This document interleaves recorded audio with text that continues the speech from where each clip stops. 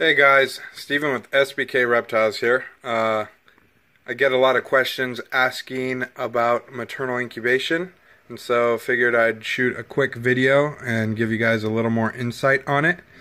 And so here it is. Here's one of the females. As you can see, she's pretty alert and active, interested in tagging me and protecting those eggs. She's still got a nice little half coil on them. So she left the eggs probably to come drink some water. I've already checked the temperature of the eggs. They're in the high 80s. It was right about 88 degrees Fahrenheit.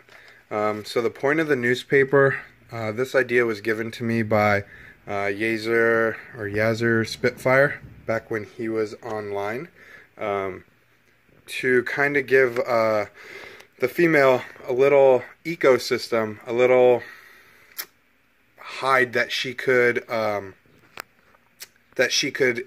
control better than just a tub per se.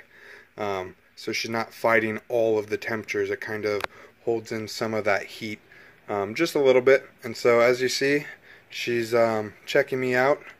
I'm gonna close this up, and then I'm sure when I check on her again in a couple minutes, she'll be coiled up, wrapped around the eggs. I'll actually show one more female that is in a tub right below this girl, and give you guys another look at a clutch of maternal incubation. Also, this clutch is almost about 30 days in, and notice they're nicely shriveled up. So the whole eggs need a whole bunch of moisture, need to be super plump and huge. It's pretty overrated. I like my eggs to shrivel up just a little bit. So I'm gonna go ahead and pause this, and then I'll show you guys the next female. That's funny. So while I was filming the last female, this girl actually went right back to her eggs because she could tell that I was poking around. There she is. Use a little coat hanger. It's easier to maneuver than a snake hook for situations like this, where I just need to lift the newspaper. This girl's getting ready to strike, so we'll see if we get that on film, but I don't want to piss her off too much. So I'll go ahead and let that close up. So there you have it. I mean, you see that she's got a nice wrap.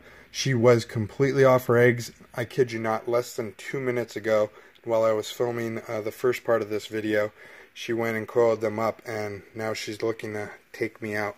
So let's see, maybe I could find another female who left the eggs, or is looking for water, or is maybe going back to the eggs. Give me a second, guys. Alright, so here we have what looks like a female just returning to her clutch of eggs. We'll go ahead and take a look, see what's going on. Same thing, alert, active, ready to mess me up. So it won't bother her. There's nothing really to see that would help you guys. Let's go on to the next female. Alright guys, this female is around day 35 of maternal incubation. So let's see if I could just move her over just a little bit and show you guys how much the eggs actually dry and shrivel. And so there you go. See if it'll focus. And to the touch, the eggs aren't super soft. They do feel kind of hard. When I get in there, they're not super squishy. So yeah, super plump eggs, super hydrated, quite overrated. Females do a great job, for the most part, doing maternal incubation. As you can see, they're real alert and active and ready to protect those eggs. Alright guys, we'll go ahead and finish the video off with this female albino Darwin wrapped around her clutch of eggs. She's right around, I think, day 20 something, so almost halfway.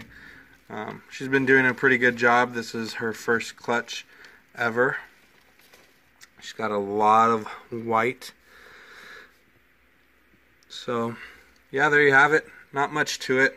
I mean, I simply give them, it depends on the cage or setup I have for the females, in terms of what I'm doing for them to lay eggs.